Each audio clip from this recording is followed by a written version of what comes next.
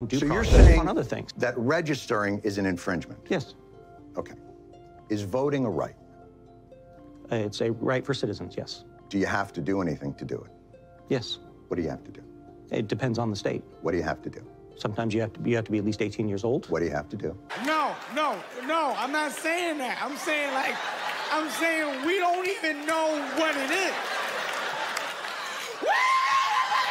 And in some places you have to have a government-issued ID. What do you have to? You have to be on the voter rolls? register.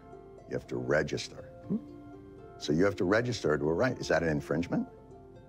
Does the right to voting say shall not be infringed? Oh, so this is just a semantic argument now. No, it's not. You believe voting rights can be infringed because it doesn't say specifically shall not be infringed.